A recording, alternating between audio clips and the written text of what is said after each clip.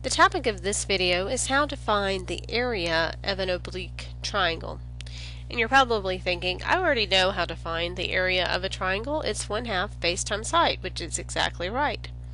But the problem is, you may not know what the height of the triangle is, right? 1/2 base times height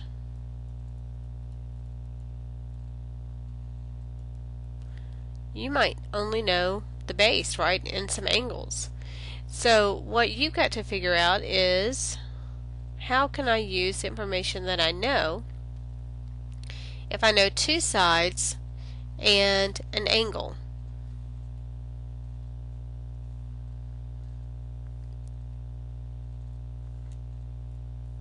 Okay.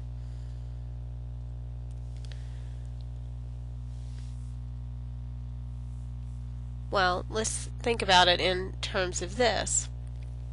If I wanted to find what the height was, I know that the height is used by or found by solving this right triangle. Sine A, for instance, would be h over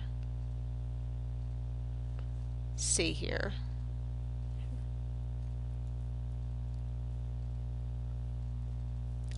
So we can state that the height is really c times sine A. So we can plug it into the formula that we have 1/2 times the base times the height, which is c times sine of A. Okay. And that is another way that we can write the area of an oblique triangle. Now, the height can move, right? Like, for instance, if I oriented that differently or even labeled things differently,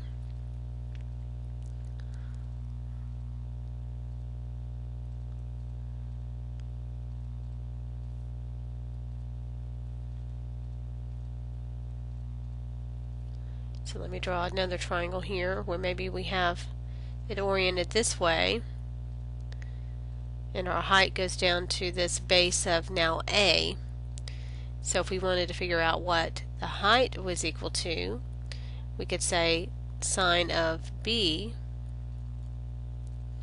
is equal to h over c. So c times sine B is equal to h. So when we look at 1/2 base times the height, we would have 1/2 of A, which is the base in this case, times c times sine of B. Okay? So look, there's actually a pattern. Do you notice we have an A, B, and C in each formula? Whatever the angle is, we need to know the other two sides to figure out the area of the oblique triangle. So let's look at a specific case here.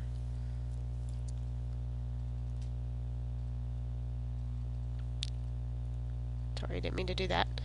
Where we have A is 125 degrees, B is 500 feet, and C is 800 feet. And we want to find the area of a triangular lot that has this information pertaining to it. So we're just going to plug in. We know everything, right? We know an angle A and the other two sides B and C. So we get 1/2 B times C times sine A, which is 1/2 times 500 times 800 times sine of 125. And then just plugging into the calculator, we get that the area is 163,830.4 square feet.